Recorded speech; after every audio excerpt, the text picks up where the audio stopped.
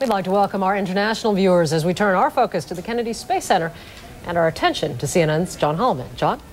Well, let's look at the live picture coming in from the Kennedy Space Center as we tell you the crew members of Shuttle Atlantis strapped in, completed all the checks they can make before the computer manages their ride into space. Countdown clock is again ticking, and we'll have the launch in about 3 or 4 minutes. What you're looking at now is the rudder at the end of the space shuttle. What the crew is doing and the computer are doing together now, testing all the control surfaces. The 3 main engines are wiggling back and forth on command by the computer. They want to make sure that they are not blocked in any way for this launch, because they're going to have to steer the shuttle into space. The launch will occur while Mir is a little bit east of the space shuttle. In fact, we've got a computer program from the Analytical Graphics Company which tracks Mir for us. And what you can see there, that's Mir over the British Isles. So as the shuttle lifts off from the Kennedy Space Center, it will be flying to the east in an effort to catch up with Mir. That's the perfect position for the shuttle to get there without wasting any fuel. For Michael Foale on Mir, this is going to be a long weekend of anticipation. After the shuttle leaves, it'll take 2 days to get up to him. The docking will come Saturday afternoon, and Dave Wolf will replace Foale as the Mir crew member on Sunday. At the launch pad, CNN's John Zarella standing by to watch the big show. John, any last-minute hitches? Not at all, John. Everything proceeding smoothly, no problems at all. They had a little bit of a delay this afternoon, a computer glitch, and then some thunderstorms rolled through here. So there were some problems with the actual tanking. They got started about an hour and a half late. But since then, not a burp out of the shuttle. The crew is on board. The weather is cooperating. It's turned out to be a very, very nice evening here. And they need to get off tonight because the weather's expected, John, to deteriorate pretty rapidly come tomorrow and into the weekend. John? Yeah, let's hope they can get it off. Looks like one of the spotlights went out for a while and came back on. What you're looking at is the vent hood on top of the huge liquid fuel tank. It has 2 suction devices up in the top to get all the fuel that goes from liquid to a gas out of the way, because it could be an explosive mixture. It, of course, has to be moved for the shuttle to take off.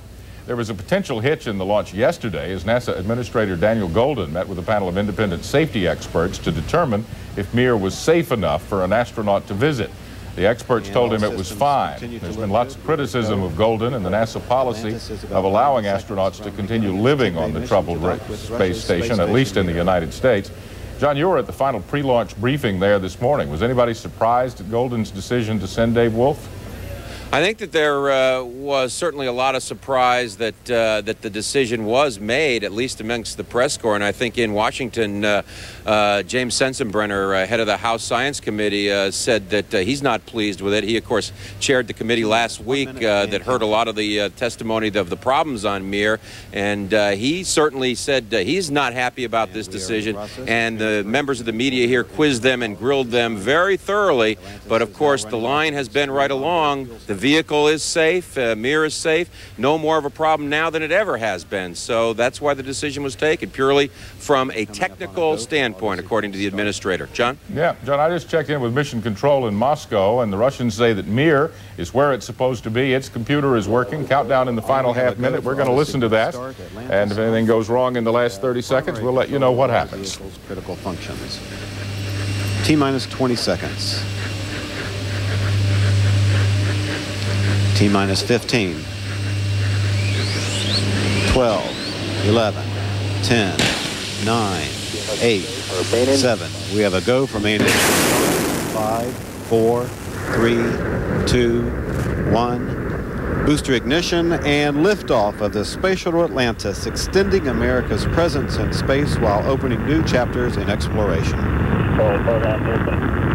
Houston now controlling.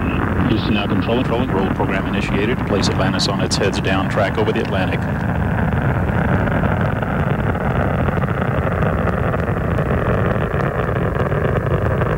Three engines at 104%, preparing the throttle down to 67% for max Q, passing through the period of maximum aerodynamic pressure on the vehicle.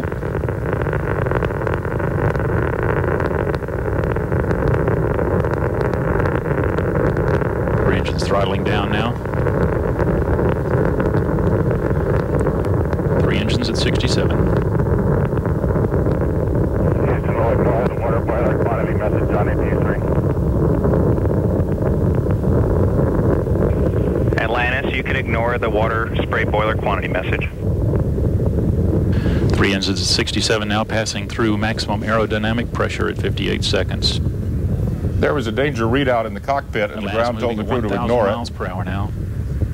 Altitude 8.8 miles, downrange 5.8 miles. Atlantis, go at throttle up. Go at throttle up, and we'll ignore the fuel cell Delta V also. 3 engines back at 104%. Now Atlantis moving at 1,600 miles per hour. Atlantis, that is a deucer. Copy and concur.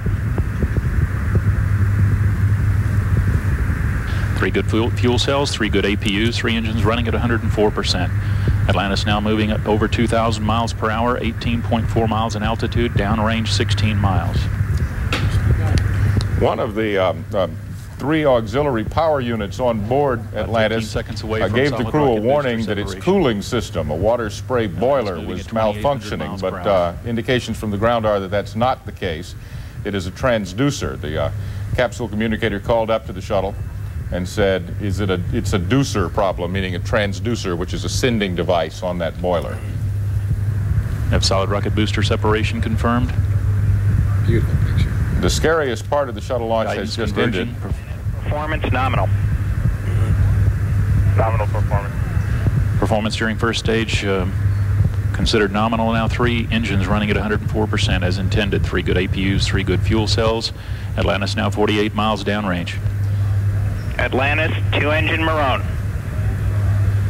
John Zarella, as we watched this launch, and our viewers watched it around the world, they saw the TV screens turn to bright red, yellow, and orange. It was like the prettiest sunset anybody had ever seen. Is that what it looked like from your position on the ground? Miles per hour. Yes, exactly. Quite spectacular tonight, John. And you couldn't see the thin layer of clouds here until Atlantis. You couldn't see them just looking up until Atlantis actually got up close to them. And then it went through a very thin layer of cloud and disappeared. It looked like a faint star in the distance from the ground, unlike what the NASA pictures, those clear NASA pictures showed. Of course, I'm sure that was a very exhilarating moment for David Wolf's mother, who was here with NASA, not with us, but here at the Space Center with NASA Administrator Dan Golden over at one of the VIP sites. I'm sure a great sigh of relief from her, and certainly from Administrator Golden, to get this vehicle off the ground. John? That's right. Everybody who's done a safety study of the Mir space station has said the most dangerous time for somebody going to Mir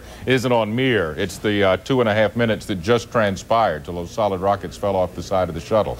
So it was a good launch. From everything we were able to hear from space and from the ground controllers, John Zarella, thank you. And to our viewers, we thank you as well. That concludes our coverage of the live launch of the shuttle. We'll be back with more. Stay with CNN.